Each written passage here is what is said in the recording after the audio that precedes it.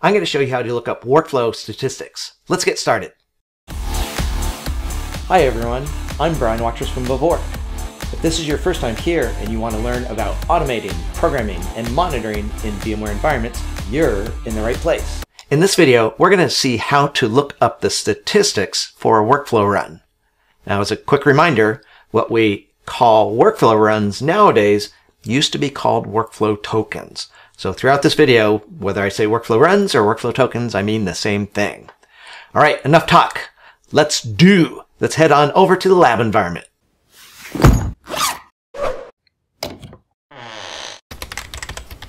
As you can see, I've already defined a REST request called get1workflow_run_statistics. Now, the idea behind this particular REST request is to get information that Orchestrator is keeping track of each time we run a workflow. For example, it's keeping track of how long is it taking for individual schema elements to run, as opposed to how long is it taking the entire workflow to run. Now, in order to use this REST request, if you take a look at the endpoint URL, you'll notice that there are a couple of variables that we need to set. We need to set workflow ID, and we need to set workflow token ID. If you've watched the previous videos, you know how to do this, so you might want to jump to the next section, but just in case somebody happens to be coming in new, the way I set up the workflow ID environment variable is by going to environments. I go to VVork, and here in my VVork environment variables, I'm setting workflow name to the workflow that I'm going to run, which is Hello World. I click Save, and then if I go to Collections, I can run get workflow ID by workflow name. If I send that, that sets up the variable called workflow_ID, and then to actually run the workflow and get its workflow token ID, I use run workflow. Again, it knows the workflow that I want to run from this variable. I click send, and boom. At that point, what I have set up is it knows the workflow name, it knows the ID of the workflow itself, and crucially here, it knows the ID of the workflow token for this specific workflow run. Now, as you can see, if I go over into Orchestrator and take a look here, but crucially, notice that this workflow run ID ends in 14echo4. All right, with that said, let's go take a look at our new REST request called get1workflow_run_statistics, and let's go ahead and run it. When we send that request, we got back a 200, which is good, and we get back various information. Let me resize this here so that we can see all of the info. Now, one of the things that we see here in the activities array is information about the one and only schema element in our workflow. So again, let's take a quick look at the workflow. Well, there's 3 schema elements, but I'm not counting the start and I'm not counting the end. If we ignore those, there's only one schema element, and looking here in the graphical user interface, you can see that it took 91 milliseconds to run. Well, if we go look at the information that we have here in the response body, we can see that exact same information.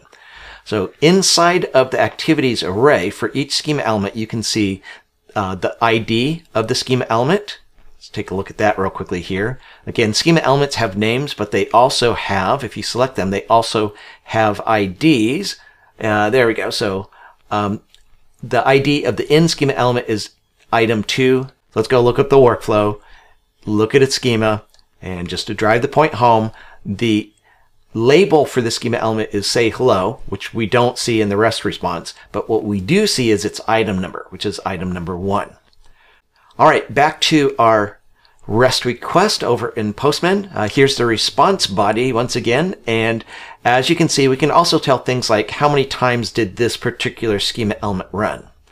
Right here, we have the workflow token ID. This is the ID of the workflow run, which again, you'll notice here ends in 14echo4, which corresponds to what we saw over in the graphical user interface. And we can see other information, such as the total amount of time that it took for the workflow to run. Now, if we are in the graphical user interface and we wanted to see that, let's see if we can go backwards here. Click backwards. Now, here in the workflow run at the schema level, we can see information about how long it's taking each schema element to run.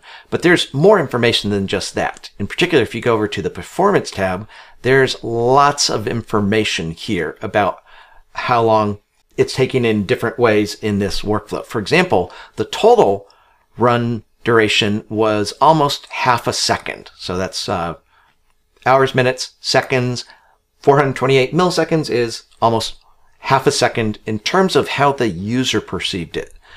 On the other hand, in this graph here, you can see it broken down into smaller chunks. For example, how much time did it take from the user's perspective versus how much time was it actually in Orchestrator running the workflow? How much time was the Orchestrator workflow waiting? How much time was it blocked upon some event? So all this information and more is available here either through the graphical user interface or through this REST request that we just ran. So again, token block, token system, token user, token wait correspond to those pieces of information that I just showed you.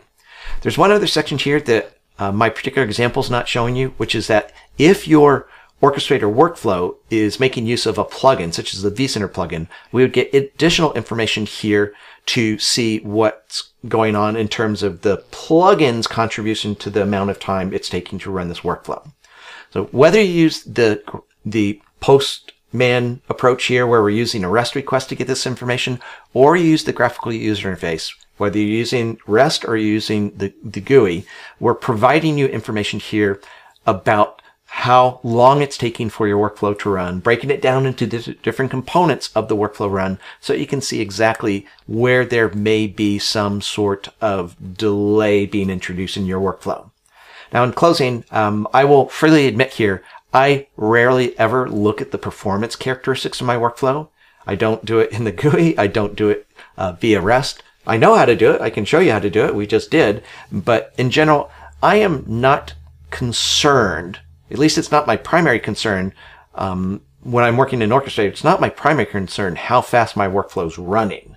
I'm more concerned with automating so that I can standardize to make whatever task I'm automating always be performed in the same manner. Just by automating the task by using an Orchestrator workflow, it's going to be faster than if a human being was performing the same task. That's the type of speed benefit that I'm generally concerned with.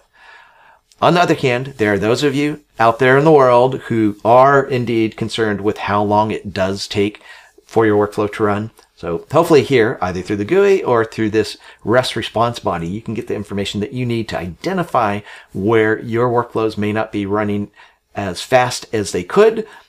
Once you know where those areas are, you can go in to look to make them more efficient and decrease the overall amount of time it takes for your workflow to run.